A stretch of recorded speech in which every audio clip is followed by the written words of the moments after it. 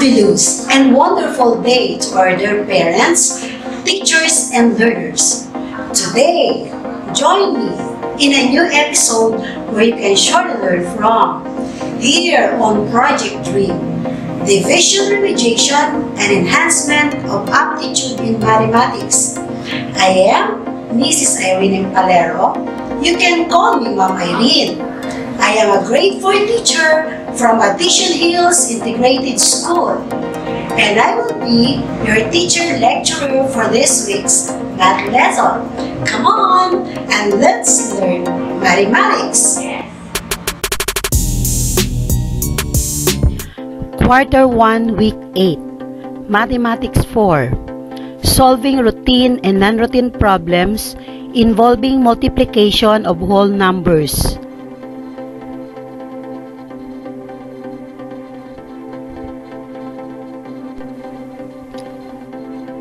Objective: solves routine and non-routine problems involving multiplication of whole numbers.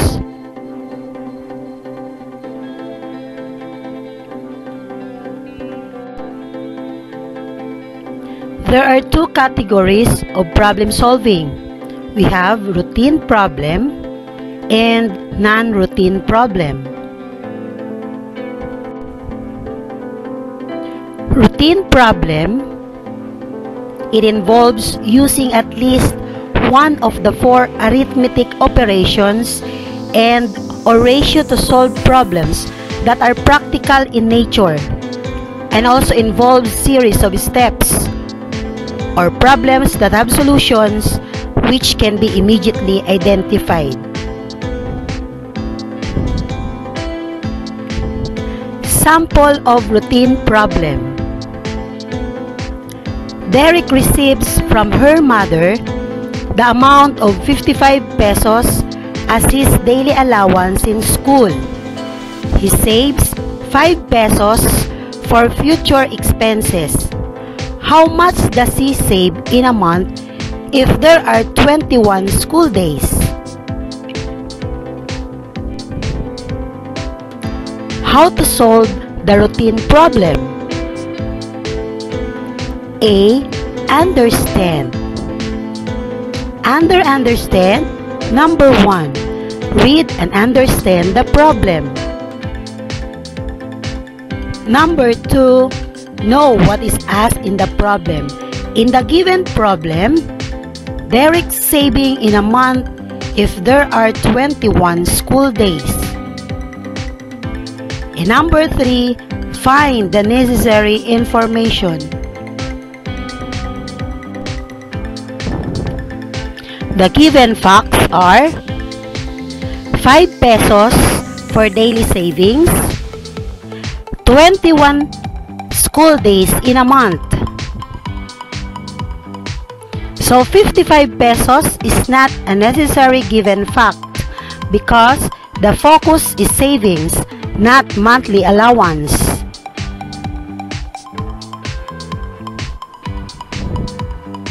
Letter B. Plan. Number 1, determine the operation to be used. So in the problem, the operation is multiplication. Number 2, write the number sentence.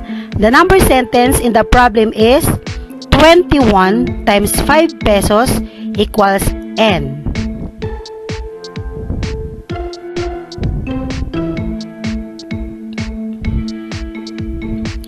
Letter C. Solve. Solve using the operation. 21 times 5 is equal to 105 pesos.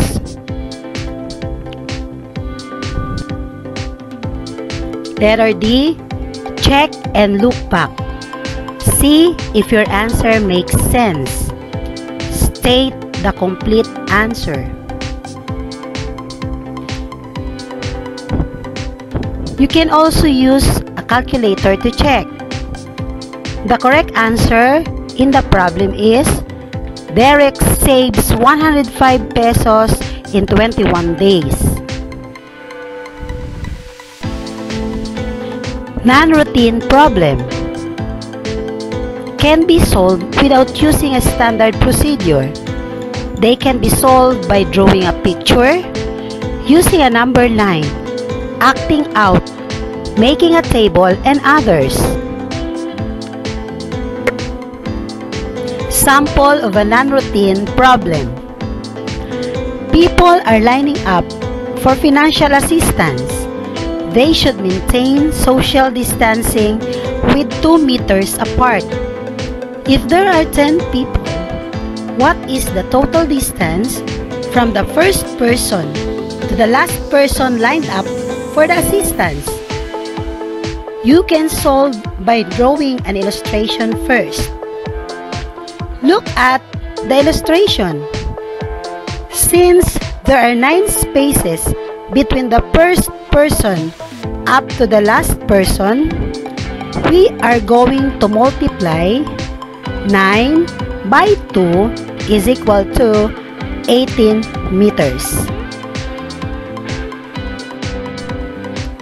Remember, to solve routine problems involving multiplication of whole numbers, including money, using appropriate strategies and tools, follow these steps.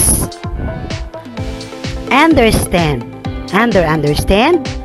Know what is asked. Know the given facts. Next, plan.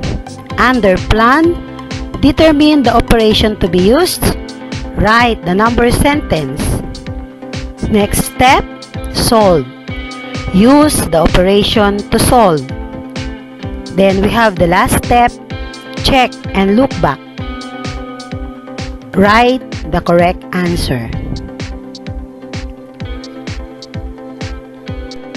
Remember, non-routine problems can be solved by drawing a picture, using a number line, making a table, and others. You know already how to solve routine and non-routine problems. Let's have an activity. Activity 1. Use the table to answer the following questions. The table is about Dave's medical supplies. Face shields, 9 pesos. Face mask, 5 pesos. Hand gloves, 10 pesos. Antigen test kit, 1,500 pesos. Here are the following questions. Number 1. How much will be the cost of 2 pieces face shields? Number 2. How much will be the cost of 8 pieces face mask? Number 3. How much will Dave spend for 4 pieces of medical hand gloves? 4. How much would be spent by Palero family? Pay for 4 pieces of rapid antigen test kit, 4 pieces of face shields, and 4 pieces of face mask. Now, you are going to solve the problem.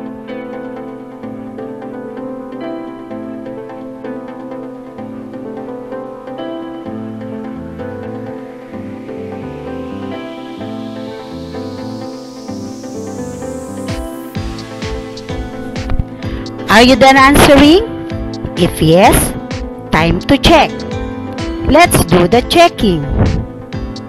Number 1 problem. How much will be the cost of 2 pieces face shield? The correct answer is 18 pesos. Number 2. How much will be the cost of 8 pieces face masks? The correct answer is 40 pesos. Number 3 question. How much will Dave spend for 4 pieces of medical hand gloves? The correct answer is 40 pesos. Number 4. How much would be spent by Palero family for 4 pieces of rapid antigen test kit, 4 pieces of face shields, and 4 pieces of face masks? The correct answer is 6,056 pesos.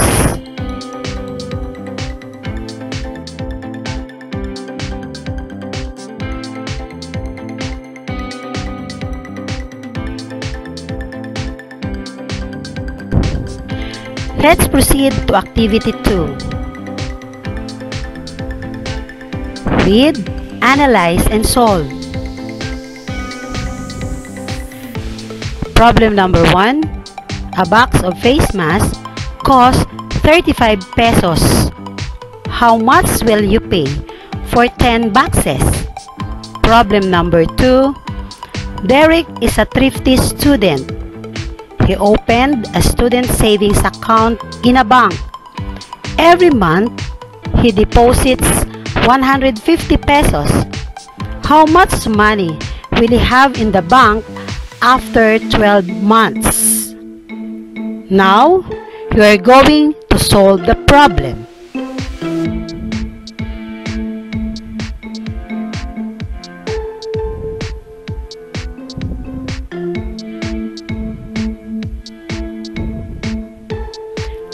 Are you done answering? Are you done answering? If yes, time to check. Let's do the checking. Number 1 problem. A box of face masks costs 35 pesos. How much will you pay for 10 boxes? The correct answer is 350 pesos. Problem number 2. Derek is a thrifty student. He opened a student savings account in a bank. Every month, he deposits 150 pesos. How much money will he have in the bank after 12 months? The correct answer is 1,800 pesos. Good job, children!